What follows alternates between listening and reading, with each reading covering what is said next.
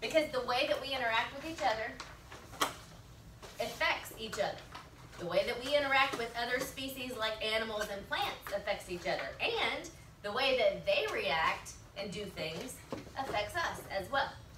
Okay? So that's what this lesson today is for, because we're going from the basic relationships of an ecosystem to some more specific relationships in an ecosystem, which is going to show us how we, for future learning, how we respond to our environment and the environment responds to us, how humans interact with plants and animals also within our ecosystems and our overall world. Okay? All right, so first thing we're going to do is watch a little video that's going to review some of our vocabulary that we've learned previously and introduce just a few terms that we have not yet learned. Okay?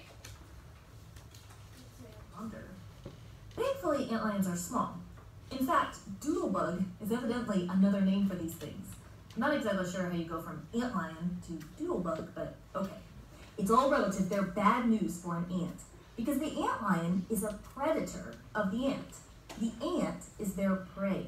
That's an ecological relationship right there. And that's what we're going to talk about, ecological relationships. Typically, if we were to graph the predator and prey populations in our example,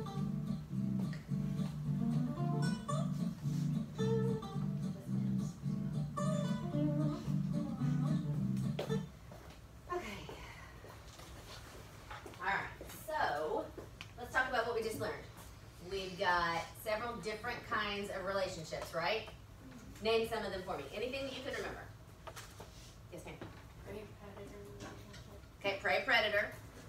We talked about that. They mentioned it briefly on there, but we talked about it a lot with our ecosystems. What else did they say on the video? What other relationships did they talk about? Matthew? Parasitism. Parasitism.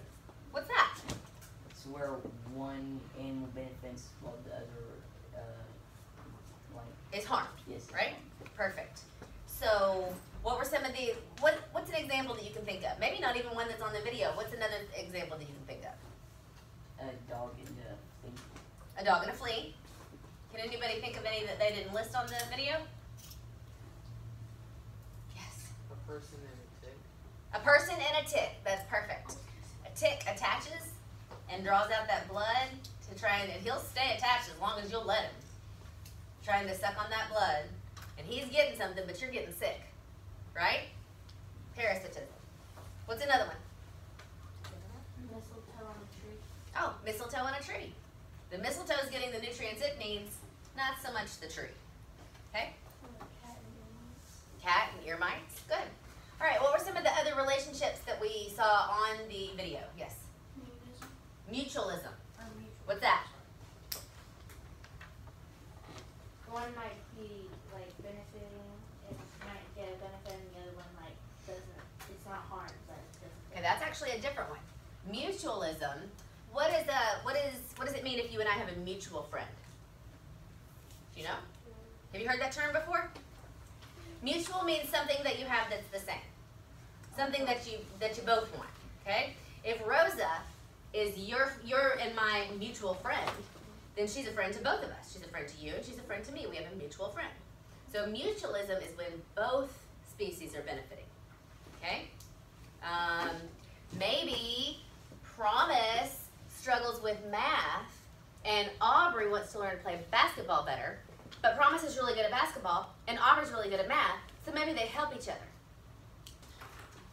You're going to be responsible for obtaining a certain number and color of M&Ms, and we're going to play several different rounds of this game. Each round you have a different color or number or both that you're supposed to be responsible for gathering. Now there are certain things that you can do and certain things that you can't do, and your efforts will be timed because there's only so much time that you have to work toward this, okay? The first thing I need you to do for each round is going to be to look at your instructions, and then you're going to play the round, and then you're going to collect your data, and then you're going to answer the questions. Now for this first one, we're going to do the whole thing together, and then rounds 2 through 4 you're going to do by yourself. When I say by yourself, I mean in your group, okay? So you may work together and talk to each other and help each other with the questions and things like that, okay? If you are not comfortable or cannot easily move these M&Ms with a spoon, you are welcome to use your fingers if you prefer. They were meant to be done with a spoon. But if that creates issues for you, I don't want that to slow you down. So you feel free to use your fingers if you want to. So much Yes, for I think that. that's about it. If you need help, you may ask me or Miss Sashery for assistance, or you may ask another student in your group. Okay? Don't get upset if your species does not win. Okay? In this activity, you are going to be representing a species in an ecosystem. Sometimes your species might be competing, sometimes it might be mutualistic, sometimes it might be commensalistic, and sometimes it might be parasitic. You'll find out as you move along. Part of your goal is to figure out which thing your species is supposed to be doing. Okay? It's supposed to be which relationship it's supposed to be representing. And you can help each other with that. Did anything that species A did affect species C? No. So do they have a relationship? No. So none. No relationship on that one. What's a What about B and C? no. No relationship. Good. No relationship. None. All right. So we've already answered this, but let's do it anyway. Why will two species not be able to occupy the same niche in a community for very long? Because they both there's not enough. Exactly. Eventually, one of them is going to get more food and the other one's going to die off, right? So one will out-compete the other.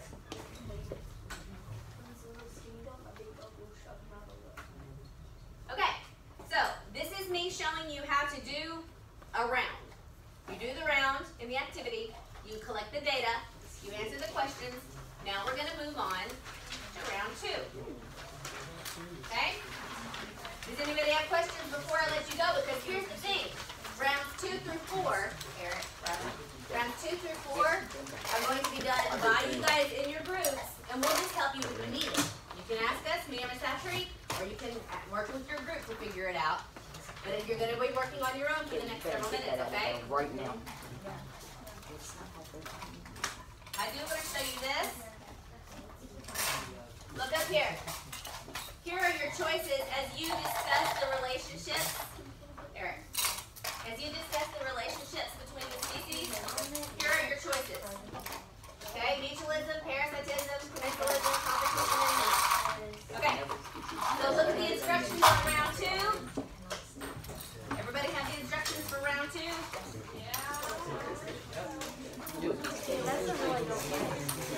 I'm taking my cup from you. Does everybody know what to do? Thumbs up if you know what to do for round 2. I need a thumbs up if you know what to do for round 2.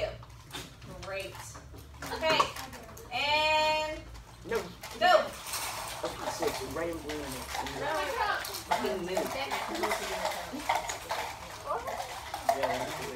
no, you can only get one. Okay, so the rule is Yeah. put blue in there and you will die. He died. You literally die because you put every single color. If you had a color in there, you that means it takes one issue.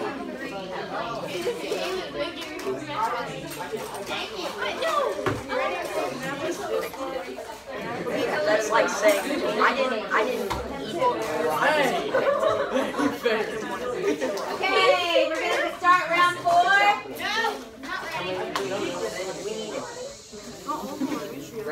Bring your voices down, please. You must collect at least 6 species.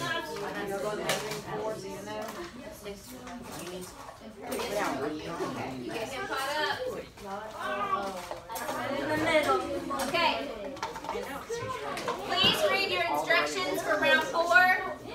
Please make sure you know what you're supposed to do for round 4. You guys ready? Yes. And go. There we go, just fire over. No, knock it out. I almost got the movie. Caleb.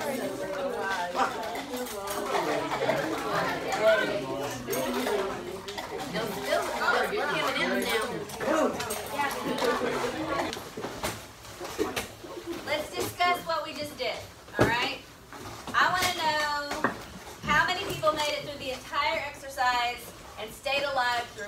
turn. Me.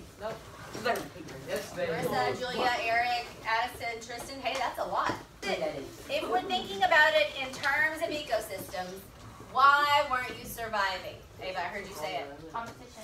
Because you were having to compete with other species for food, right? Yep. If you can eat green M&Ms, Promise, and you can eat green M&Ms, Abby, but there's only 5 green M&Ms and you both need 5, what happens? I don't care about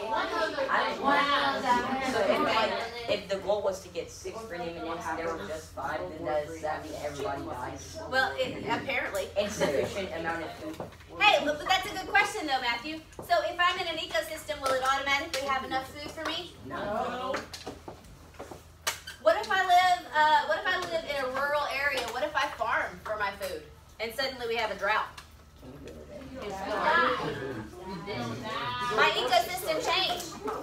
So if my ecosystem changes, Caleb, if my ecosystem changes, what does that mean for me? It doesn't always, yes, but it doesn't always mean I die, right? You have to change. I could survive. I might have to change something that I do in order to survive, right? Yep. Do you think that we also have an effect on the other creatures in our ecosystem? Yes. Yes. Oh. We take their fruit and live here. Okay, so sometimes we get in the way of their food, right? They get in the way of our food. Sometimes they get in the way of our food.